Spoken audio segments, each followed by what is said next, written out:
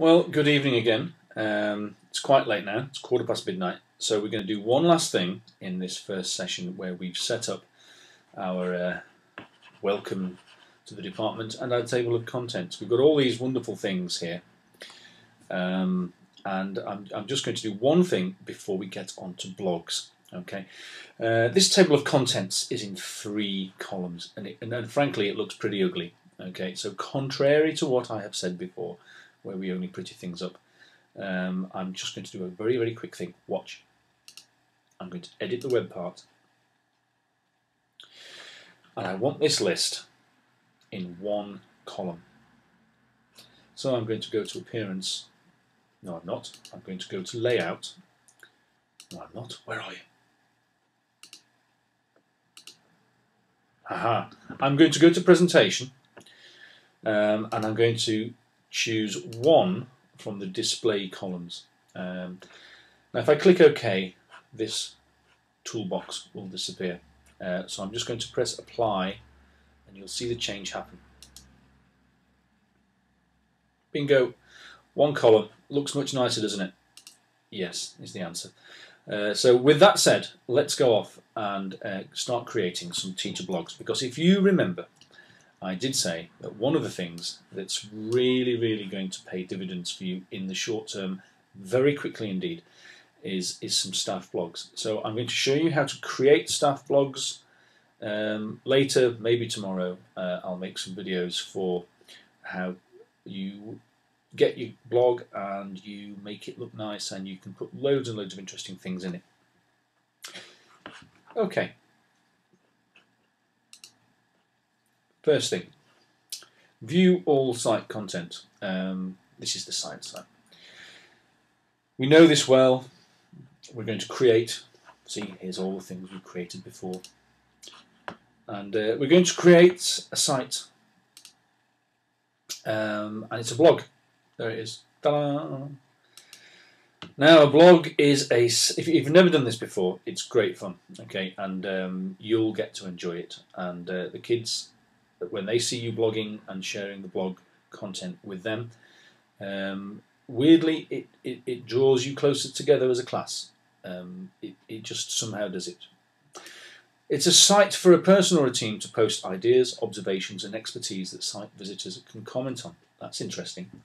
Site visitors are pupils, so they can comment, so you can have a dialogue with your class outside the classroom, managed in your own time. So we're going to call it a name. I'm Mr. Feather, so I'm going to call it Mr.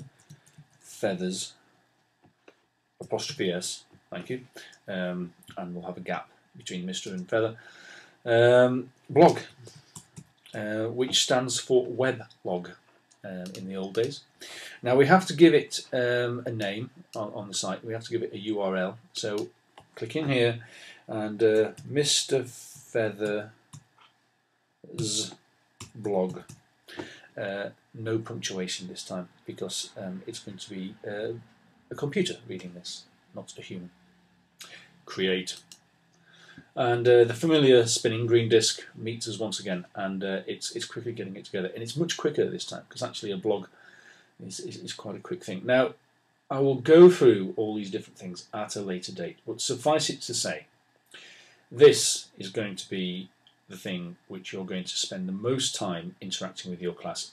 Using this, you will be able to do personalised learning, assessment for learning. You'll be able to conduct polls. You'll be able to have discussions, comments by kids. It becomes a truly interactive, in the true sense of the word, not in that fake way in which it's often used, truly interactive way that you will be able to sort of work with your class and your students. We'll have to leave that for later, but I'll show you basically what that is. So that's Mr. Feather's blog.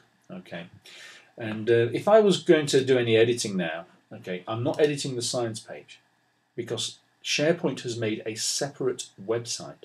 That's what this is. A separate website for my blog. So if I do any of the normal actions that you've seen us doing before, edit page, blah, blah, blah, all of these things, well, they don't mean anything to do with the science site. They mean only things to do with the blog. And there's loads of things you'll see down here, categories. Eventually we'll change these categories and we'll add them, okay, and you'll change the name of category 1 to be a class that you teach. Category 2 will be another class that you teach, I think. And we'll see over here how to create a post later on and how to manage posts, which is easy. How to manage comments, okay, and add all sorts of interesting things, because all the things that we could add to the science site or your department site, we can also add to our blog, and so we can make it as interactive as we want. And so that's that. Mr. Feather's blog is created. So now I'm just going to go backwards in my browser button, go back to the home science section, and we should see, with a quick refresh, there we go, single column view. Oh, Mr. Feather's blog. Ha ha. Now, all of these things underneath are things that will be of interest to your classes. Libraries of documents. In other words, just like we made libraries for the science department, libraries of documents for your own personal blog. You have a worksheet, for example, that you want to share. That's going to go into that library. You have some pictures you want to share. Well, that's going to go into a pictures library. You have some links to interesting places that you want to share through your blog. Well, that's going to be there. Posts, the things that you write about on a sort of daily basis, and comments and other categories there. And importantly for AFL, how can I say that again? Importantly for AFL, okay, and peer marking, peer conversations, getting kids to talk to each other about stuff, are discussions, and lastly, surveys. Yes, you can make your own surveys on your own blog. So there we go. And what I'm going to do is I'm going to go off and make blogs for the rest of my department. And in a later video, I'll show you exactly how a blog works, how to put posts in, and all the rest of it to make it great.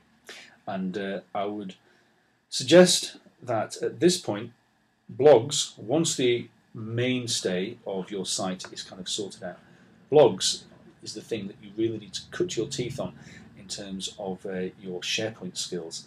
And these skills are fairly generic. You know, they cross over into all other sort of blogs and blogging platforms, as they're called, across the web. You know, the skills you learn here will be skills which you can take into any other virtual environment as well. Okay, well that's it. It's late. It's 22 minutes past midnight, and some science teacher has to go and sleep. So that's it from me. Goodbye.